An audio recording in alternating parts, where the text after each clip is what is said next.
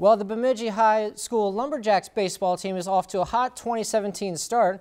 The Jacks are 3-0 on the season and picked up a huge win on Saturday against Maple Grove at US Bank Stadium in Minneapolis.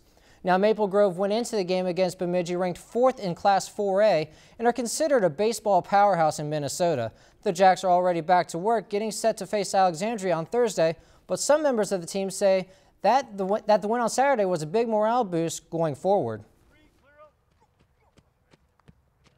Oh yeah, being a 3A school and beating a top-tier 4A school, and they beat us last year, but we got them back this year. I mean, that's all we can ask for. We're 3-0 so far, and we got a big game, section game against Alex this week, and that'll be huge for us to keep the momentum going, see if we can get W and continue the great season. If you've enjoyed this segment of Lakeland News, please consider making a tax-deductible contribution to Lakeland Public Television.